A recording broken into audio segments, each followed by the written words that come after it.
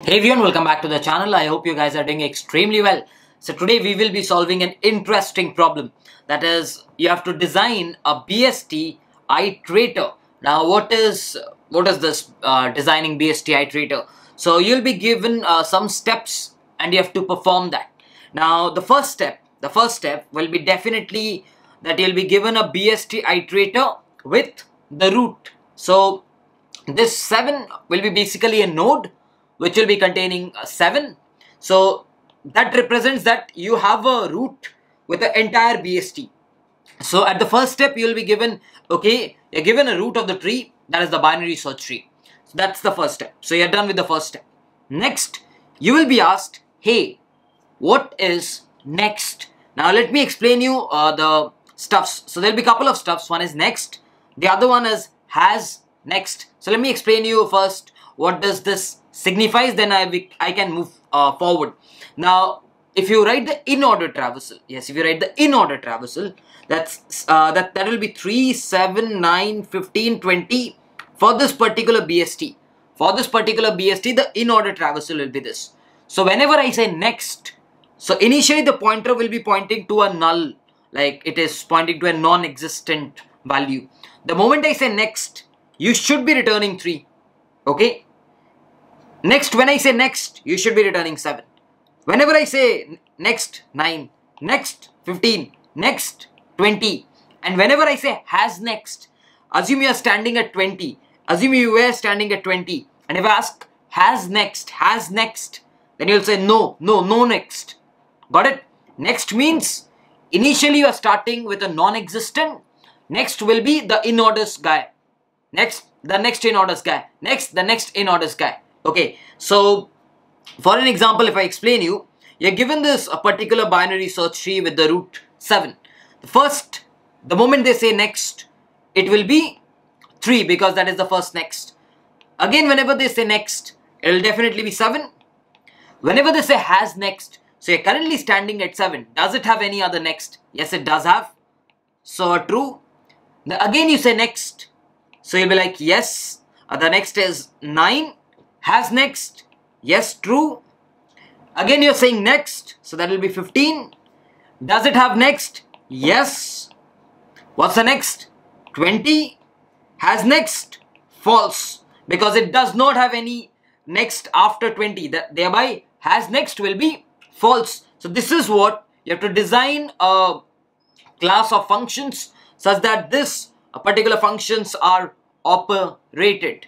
Okay, so how do you operate these particular functions? Any idea, any sort of idea? Now the first thing that comes to your mind is, okay, Traver, whenever you're given BST iterator, why don't we keep a vector? I think, yeah, that makes sense. We will keep a vector where we will be storing the in order traversal. Okay, so we're gonna store all the in order traversal, and we're gonna initially have the pointer over here. Whenever someone says next, I'm going to just return it and then move the pointer ahead. Whenever someone again says next, I'm going to return it and move the pointer ahead. Has next, is this pointer pointing to a value? If it is, yes, or else false. So I can store the in order, and then next has next becomes very easy. But what is the time complexity? It will be big O of 1 in order to return the next as well as has next.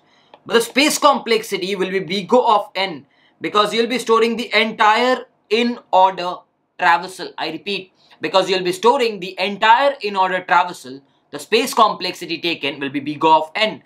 It looks a very straightforward one, like if you are allowed to store the in order, it looks a very straightforward one. But the moment I say no, you're not allowed to store the in order one, then there is a problem.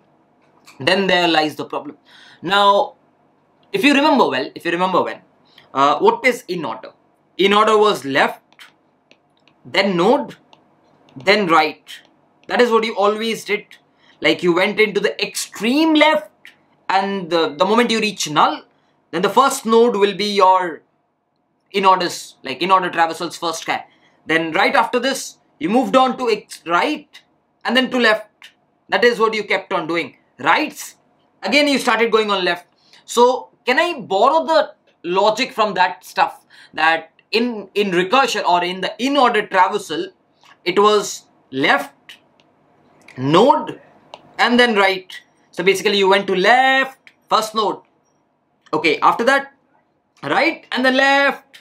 So you're going to borrow that logic and you're going to do the same thing, because they have asked us to solve this problem in BGO of h space, where h is the height of the tree, and they've said as key next and has next can be easily done in BGO of like 1 on average.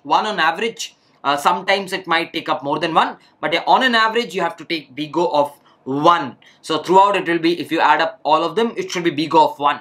So the time complexity has to be this and the space complexity has to be this. You have to design an algorithm. Okay, so it's time that we think of an algorithm. So let's come up with an algorithm. So remember, in order to design this algorithm, you have to write a constructor. Now the constructor will be given the BST iterator, and that will be initially the root, which is as of now 7. So whenever that's given to you, what you will do is, you will take a stack data structure. Yes, you're going to take a stack data structure. What is a stack data structure? It is last in, first out. If you remember well, last in, first out. The guy who gets in last comes out first. So you're going to use a stack data structure.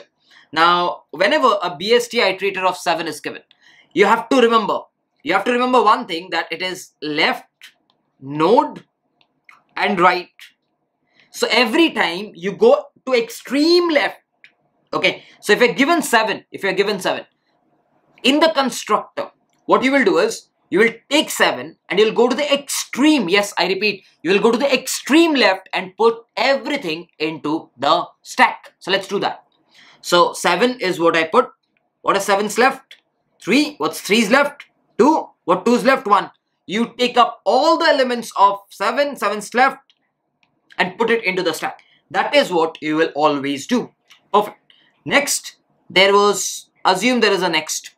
The moment someone says next, that means in order's first element. As of now, because this is the first time next is being called. So what you will do is, you will say, okay, who is stack's first element? Take it out. That will be my next. But wait, what was in order? Whenever you take out node, you go to its right. But as of now, right of 1 is nothing. So you don't take anything. Perfect. Next. Again a next is called. This time, stack has 2. So you take out 2.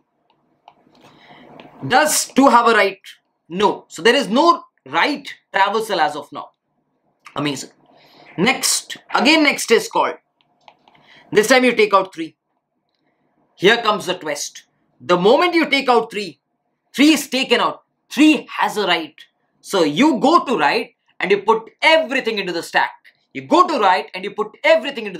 So again the same way, 6, 5, 4. Because right will be called. That's 6. And again the same procedure of left. 6, 5, 4 will be inserted. So if you observe it carefully, you're actually following the in order using this particular stack. So it's an iterative in order that you are currently doing. Just making sure that you only store the height order elements. Perfect. Next, if someone comes up and says, hey, do you have next? That's very easy to answer. If your stack is non-empty, which in this case, stack has multiple elements. So I'll be like, hey dude, listen, I still have elements. So that's going to be true. So the stack is empty. That becomes very simple. You say true. Next time, whenever a call like next comes, again very straightforward. You pick up 4 and you give it. Does 4 have a right? I don't see 4 having a right. I definitely don't see 4 having a right. So no right.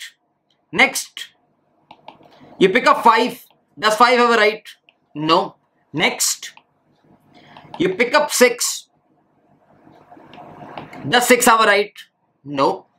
Next, you pick up 7. But does 7 have a right? Yes. Insert all of them. 10, 9, 8. Insert it. Go to right and insert all the left. Go to right and insert all the left. So if there is a right, like 7 had a right, so take all of these guys and insert into the stack.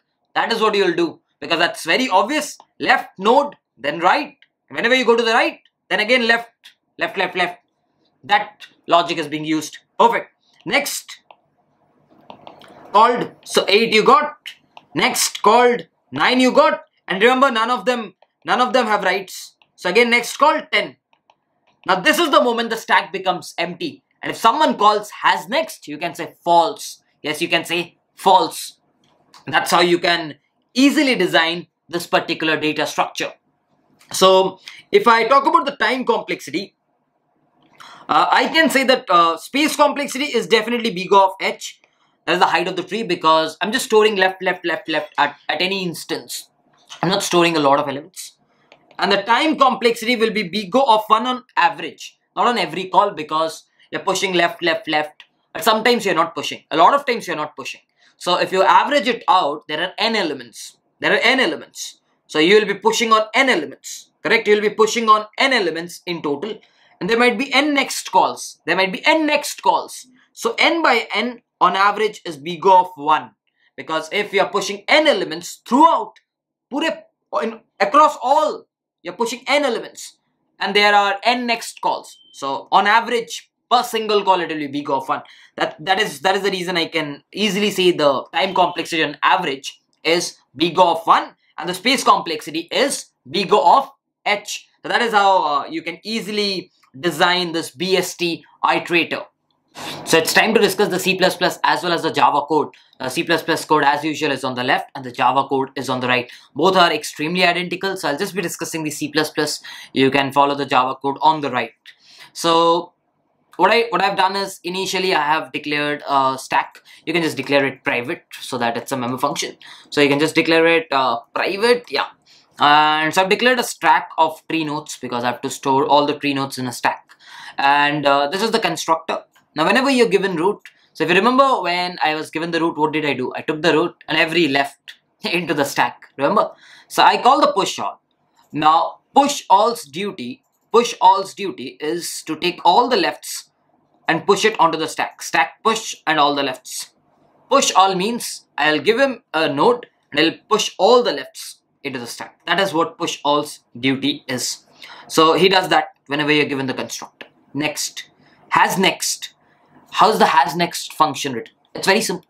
If the stack is non-empty, you say I do have elements. Simple as that. If the stack is empty, I don't have elements. As simple as that, right? Next one is something which is the stuff. Now you want the next guy of in order, like the pointer is pointing to. So what I do is, I know the stack.top element is the next guy. That's for sure. We discussed, right? Because if you're going left, left, left, the last guy is the smallest element. So you just pick it up, top, and then you pop it off the stack. Now if you remember, if there does exist a right, you go to the right and push all the left. Remember? You go to the right and you push all the left. So you go to the right and push all does that job, pushing all the left. So push all will push all the left. And once you've done this, you just needed the value. So the temp node that you have taken out over here, you can just return it. As simple as that. This is how the C++ code will look like, and similarly is how the Java code will also look alike. So guys, I hope you have understood the entire explanation as well as the C++ and the Java solution. So just in case you did, please make sure you like this video, and if you are new to this channel, do consider subscribing. And yeah, with this I'll be wrapping up this video. Let's meet in the next one. Bye bye, take care. Whenever your heart is broken.